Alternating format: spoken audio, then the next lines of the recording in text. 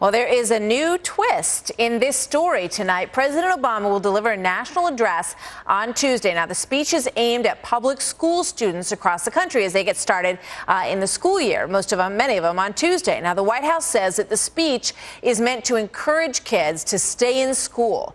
But here is the part that's been raising some eyebrows. The Department of Education originally offered suggested classroom activities. They sent out this big document that I have in front of me that is supposed to accompany the speech, a sort of lesson plan for the teachers.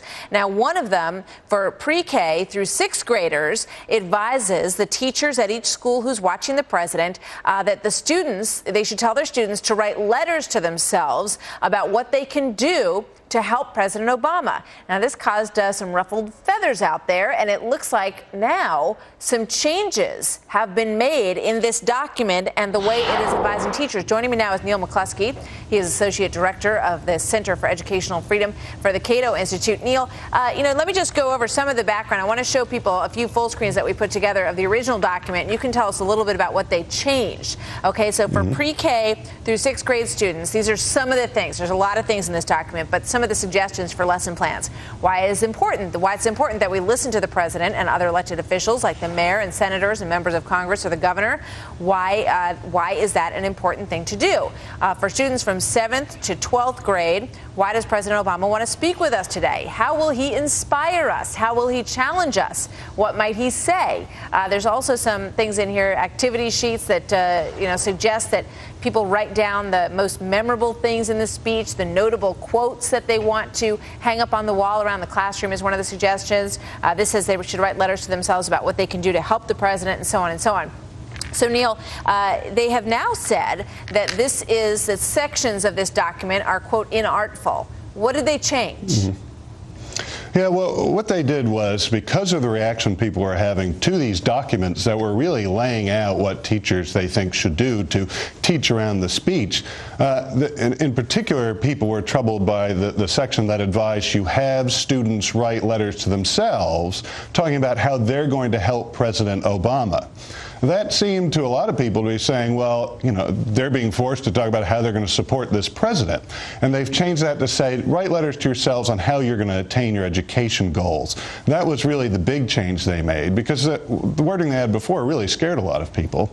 And then they also added some nuances where they asked, well, how were you inspired by this speech, what the president said, to talk more about, were you inspired, or can this inspire you to do better in school? It'd be nice if there were things in this document. It's interesting because the sort of nature and tenor of the document, as I read through it, is just sort of assumes that every single person who hears this will be inspired, that everyone will be challenged to be better, and that everyone will like a lot of the things that are said and will write them down as sort of helpful and inspirational things. Now, there's a lot of things that are inspiring about President Obama, and he clearly was a good student, and he knew how to study and, get into Harvard, and those are things that I think every child would want to learn from. But it's the tenor of this document and the fact that it doesn't allow for any sort of questioning of, do you believe what he said? Does it make sense to you? Nothing along those lines.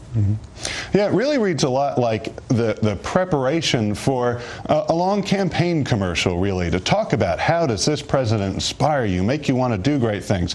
It even says in there that they advise teachers before the speech to read to students about presidents and specifically about President Obama.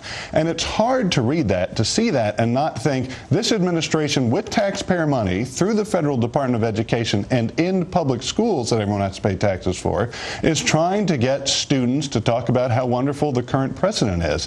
And that, to many people, isn't appropriate for school. And what's really troubling is, if you go to a public school and you don't agree with this, and you're paying taxes for that school and your child goes there, you either have to pull them out if you don't want them to see this, or you have to try and undo what you might think is indoctrination when your child gets home, and that's totally inappropriate in a free society, especially for people who have to pay taxes to support these schools. Well, Neal, do you have any sense of how, how much outrage there really is out there, and whether or not there will be any large numbers of children who skip school because their parents have, paid close attention to this and don't want to send them? Well, it's hard to gauge.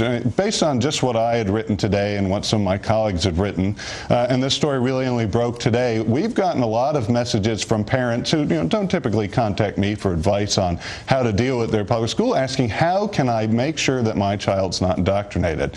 And then I think the fact that the Department of Education changed this wording at the end of the day suggests that they had gotten a lot of negative feedback, because these documents could imply that the Department of Education and the President were trying to do a lot of things that are simply inappropriate in the schools. Yeah, I mean, clearly it had an impact already if they changed some of the language of this. You know, one of the things that I find striking about this, having children in public school myself, is that the Department of Education, that this is what they're spending all their time doing, coming up with lesson plans for the President's speech. You might, I think, a legitimate question to raise is this a good use of the Department of Education's time when there's a lot of other things they might want to focus their time on?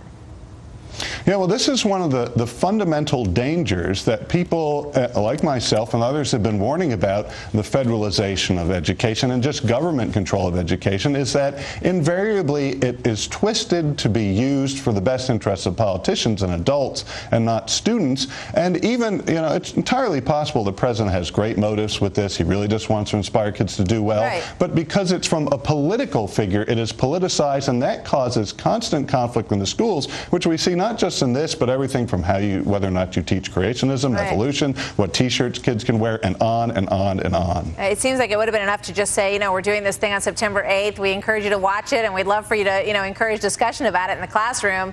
Probably would have been enough, right?